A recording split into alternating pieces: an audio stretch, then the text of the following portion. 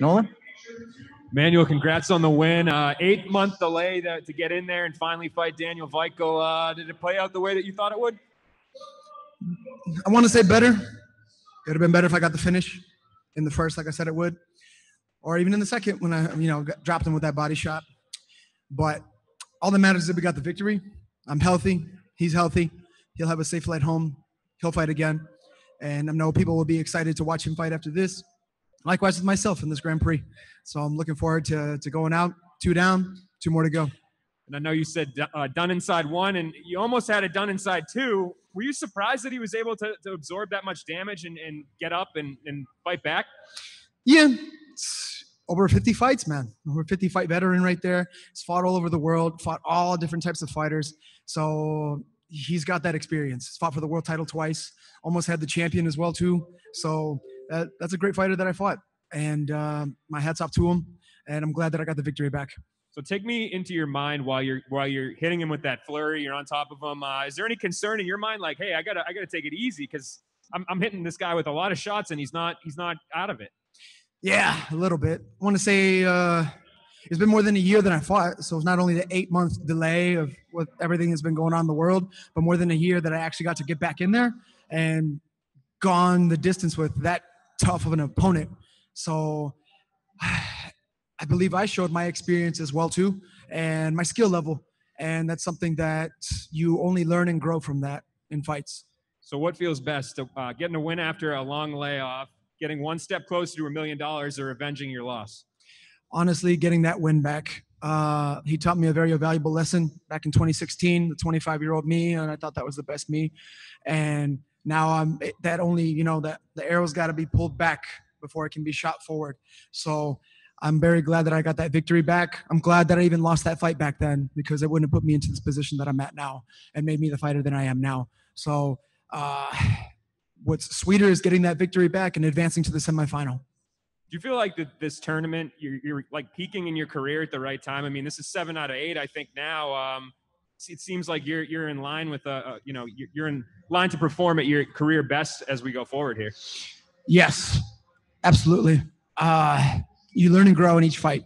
Obviously, with training, you're learning and growing every day and picking up new things, but I'm not trying to kill my training partners and put them in the hospital. It's what I'm trying to do that to my opponents, and I know what they're trying to do to me too. So knowing that I got a guy who's trying to take my head off and he couldn't even touch me, that's what helped me grow and learn today. And also to be able to come back from me trying to put him away, and he was able to come back from it and still, pull on throughout the whole fight. So we only learn and grow in that through fights, and I learned a lot tonight. I take it you're going to rush out of here and watch the main event and see who you'll be fighting next? Absolutely, and I'm excited to see who I get next. Obviously, I got, this one victory over someone who's got a win over me, so you know who I want next. Thanks, man. Dan? Thank you. Hey, Emmanuel, great win tonight. Thank you, brother. Appreciate it. You were just about to answer my question, actually. When it comes to the big fight tonight, would you rather see the rematch against Pitbull or mix it up with a guy like Pedro? I'd like to mix it up with Pedro. That'd be good, but I want Patricio Pitbull. That's who I want. That's obviously what the most wins right now. He currently holds the most wins. He's the current champ, so of my division and of lightweight, and has the most fights out of anyone in this Grand Prix in Bellator. And he's shown how long he's been on top. So that's definitely who I want next. And if he were to win and you were to face him, and say you were to beat him and actually win the finals, there is an opportunity for you to potentially face off against Daniel again in a trilogy fight. Would you be interested in doing that down the line? If he stays at featherweight, and once I win this Grand Prix and he continues to climb back up, obviously, yes, this whole Grand Prix was filled with nothing but great fighters. And even guys who didn't advance, they're still in the division. They can still go on and progress. And eventually that's what makes for title defenses for me. Donna? Hey, how's it going? Congratulations on a great performance. When we spoke before the fight, I asked you what was different now than in 2016, and you said your conditioning, your nutrition, and that was what stuck with me going into the third round, because after that second, my natural thought was to go, fuck, I think this guy's blown it. I think the fact that he hasn't finished it now, I think maybe he's going to struggle, especially with 3 rounds coming up. But it felt like you could have gone 10, 20 rounds tonight. Yeah, absolutely. I still feel like I could go now. I didn't want to take the gloves off, but they rushed to take the gloves off me and cut the wraps off. But yeah, it's frustrating. I did want the stoppage. I really did. But with more than a year, it's been longer than a year since I fought, and I never had that before. Especially, I'm young, I'm healthy, and I'm able to do this. But I'm so grateful that we're back and fights are be able to put back on. And it's not just for myself, but all the other fighters as well too in this Grand Prix and throughout the whole world. In all these other fighters fighting tonight, I know everyone's been itching to want to get back in there to do this, to do what they love to do, and to go out there and perform and to take care of themselves financially. But man, I wanted that stoppage so bad. But we learn and grow from these things. So that's only going to make me a much better fighter. I ask this question to fighters all the time about the moment with their corner after they win or after they lose. And, I asked them what was said. I asked them what exactly happened. I want to know what exactly was said between you and, without wanting to sound too cheesy, our Lord, when you were in the middle of the cage, when you were kneeling there. What were you saying to God then? I'm just loving what I do and doing what I love and giving all the glory and honor to the great God above. That's, I wouldn't be here in this position without God. And so my faith is in God and Jesus Christ, who died for my sins. And I've just been so grateful for my teammates, my team, the Bellator, and soaking up the moment. Enjoying everything, and I've taken everything as a blessing with this whole pandemic, with everything that's going on in the world. Man, it was just so confusing. I didn't know if I would be able to fight again this year, or what was going to happen with everything that's been going on. Yeah, I was scared, man. I was worried, but I never lost hope and I never lost faith. And obviously, I was working throughout the whole time with my whole team. Even actually, as soon as my fight got canceled, I came back home. I was in the gym on Monday, and then that's when the quarantines and lockdowns and all that stuff happened, and I had to start training outside, hitting pads with my friends in their backyards. But I just never lost hope and never lost faith, and I think that's what would enable me to get the victory here tonight. Jay? Congratulations on the win, Emmanuel. I know you want to be one and done, and 5 and done doesn't have the same rhyme to it, but is there an upside to going the distance tonight, especially with the next one being a title fight and such a big fight and you being off, getting those 5 rounds in under your belt? A little bit. Now that's twice now. I know I can go 5 rounds. And obviously, as aforementioned, it looked like I can go 10, 20, and just to the death, right? But that's the type of person and fighter that I guess I strive to be. I've always tried to be that. I'm like, not like every fight's got to be like a Rocky movie and to the death, but that's what the fans want to see. That's what the crowd wants to see. Everybody, they want to see finishes and stoppages, and that's what I want as well too, to be known for. But that guy has more fights. Who I just fought, Daniel Weichel, has more fights than anyone in this Grand Prix, probably put together. So what is he, 50-12 now, or 51-12 or something like that? Been fighting for over 10 years. So I was probably in junior high when this guy was fighting in like Czech Republic or something like that. And my hat's off to him. So knowing that I'm fighting guys that have been doing this longer than, I've been training, that says a lot. And knowing that I was able to go out and get a victory over him, as I mentioned as well, he fought for the world title twice, almost had the current champion as well too. And then even the second time around, the current champion couldn't stop him. So I fought a great fighter tonight. And he's got the most fights in this Grand Prix as well too, outside of the champion. He's got the most fights. So my hat's off to him. It was a big statement tonight. Obviously, if it does turn out to be Pitbull next, do you see him as having grown the way that you've grown since that first fight? I believe so. I think he's got the same hunger.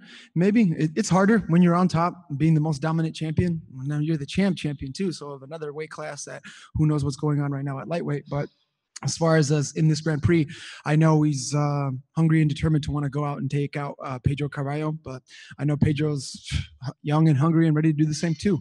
I think him and McKee are the youngest guys in this thing. So I know how he's looking to make a statement and want to go out and win this as well. Likewise with every, the other 2 guys that are left. But I'm going to go with Pitbull on that one. And I just know I want it more than him, and I want that win back. Simon, or I'm sorry, Santiago. Hola, Emmanuel. Buenas noches y felicidades. Muchísimas gracias, hermano. ¿Cómo estás? Your cardio was really impressive to watch. Besides the hard work and the dedication, is that cardio a natural gift from your Mexican DNA? I believe so. Gloria a Dios. Y para toda la gente mexicana también, así somos. Nos ponemos las pilas y pues adelante, siempre adelante. But and a natural gift as well too. I've just known myself as a cardio king, and I'm actually, like I said, upset that I didn't get the stoppage, knowing that my gas tank is that well and I could have put him out. But I'm proud of myself that I know I just start fast, start strong, dominate, put them all away. And I owned him for 5 rounds. So for 5 rounds, he still, couldn't have anything over me. And I accredit that to my experience and my gas tank and the Mexican blood that pumps through my veins. You are still pretty young, Emmanuel, and your record doesn't lie, man. You won 7 of your last 8 in a division filled with killers. How much would it mean for you to bring the featherweight belt to Mexico?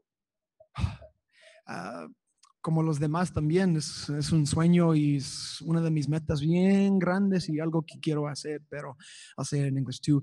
That's one of my biggest dreams and aspirations and goals, and that's something that I'm looking forward to do for all the Mexican people here in the United States of America and in Mexico as well too, and all over the world, because I know I have a lot of family members, with, Mexican descent or, straight from Mexico and living in other countries as well now too, pursuing their dreams or turning their dreams into reality wherever they are, and that's where I'm at right now here, being able to do that in Bellator and be the first Mexican Bellator featherweight world champion. All right, a couple more here. Simon?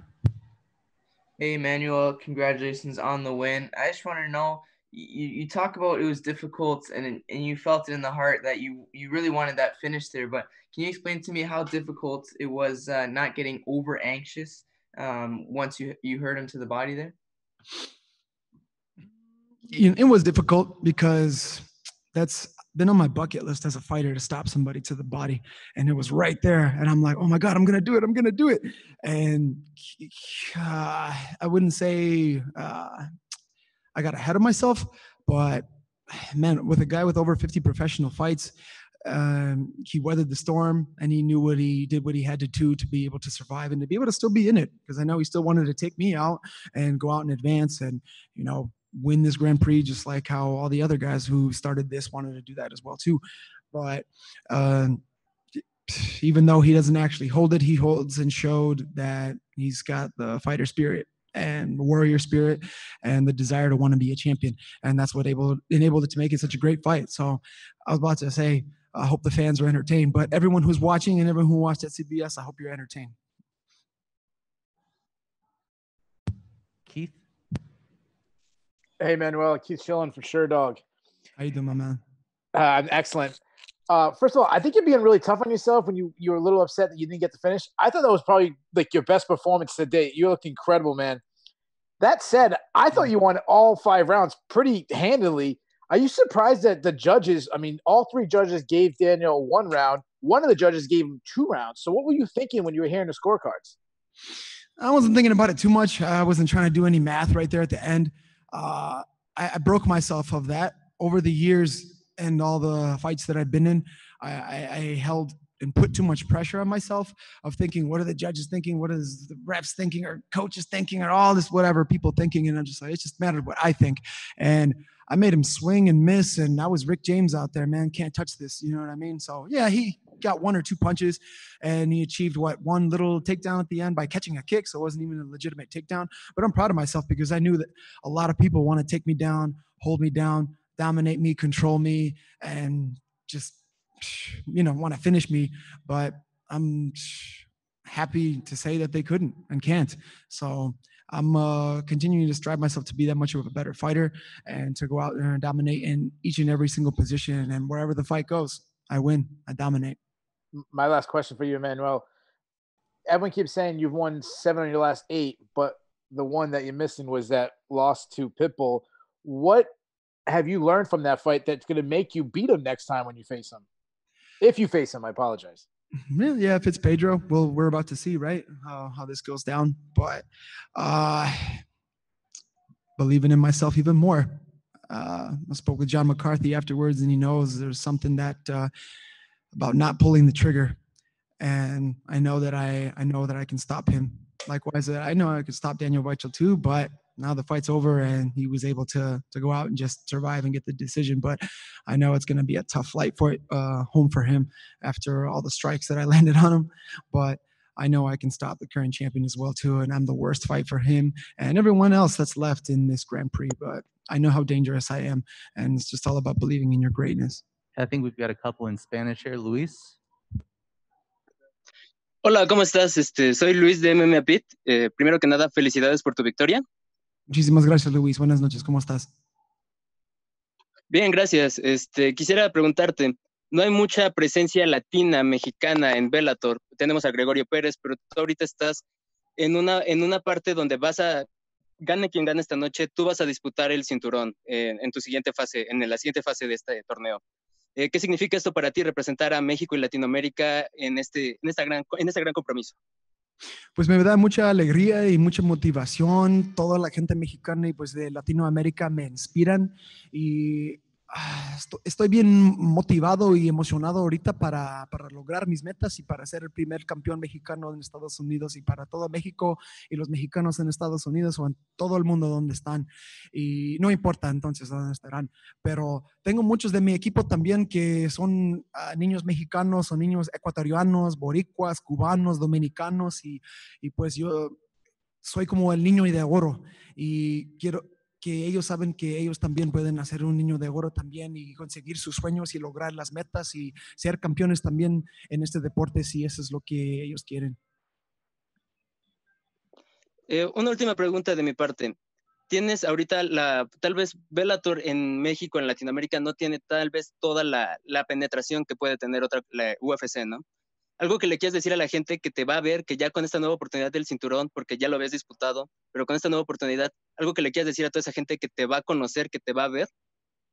Sí, eso es lo que también me inspira y me da mucha motivación y es algo bien grande que ya que estamos con CBS y pues que pueden ver mis peleas por eso, sobre todo el mundo y pues me voy a quedar humilde, pero quiero que toda la gente sabe que pues eso no importa. Primero Dios, que hay que poner Dios primero y todo pues saldrá bien. Y pues nunca se olviden que sí se puede y todo es posible con Dios y hay que seguir adelante. Muchas gracias. Muchísimas gracias, hermano. Dios me lo bendiga. Felicidades, señor Sanchez. Muchísimas gracias, hermano. Just only one question. What Shoot. do you want to give thank you to your fans or anybody who helped you with this fight? And if you can say in Spanish too. No, sí, pues tengo uno de mis compañeros aquí que se llama Brian Bautista Vargas. Él me ha entrenado ya como 4 o 5 años, que me ha visto ya mi carrera y con todas mis peleas también. También con el chino Cristian Rodríguez, Josier Rodríguez, otros mexicanos y otros, pues mis paisanos, ¿no? Otros paisas y mi gente, la raza mexicana, ecuatoriana, boricua, cubana, dominicana, como dije en la otra entrevista, pero pues quiero decir que pues así es, que hay que poner Dios primero, todo saldrá bien, nunca, no me sé rajar, entonces nunca rendirse jamás y seguir adelante, puro adelante, ponte las pinas y así es, primero Dios y todo saldrá bien y nunca se olvide que sí se puede. Gracias, felicidades. Muchísimas gracias, hermano. Thank you, Emmanuel. Thank you, brother, appreciate it. Thank you, brother. And take this water too.